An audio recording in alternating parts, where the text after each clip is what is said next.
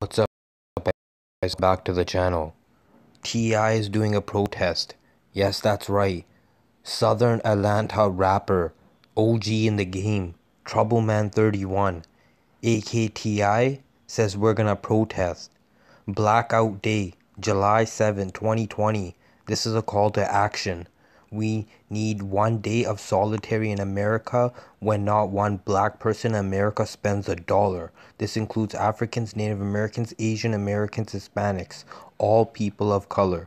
Together we have $3.9 trillion in economic spending power. That's 10 trillion it's going to cost per day next time a person of color gets shot. We will call it. Hashtag Blackout Day 2020, July 7, 2020. Please spread the message and let's show some real action that they fear. Whoa, this is getting real in depth. Troubleman, T.I., he's known to do these type of stuff. He's a real leader in the game, and it looks like he has more to say on the bottom. Nobody spent shit on this day. If you give a F about the murders, lynchings, and obstruction of people of color.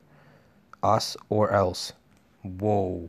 T.I. is doing what Tupac should have done.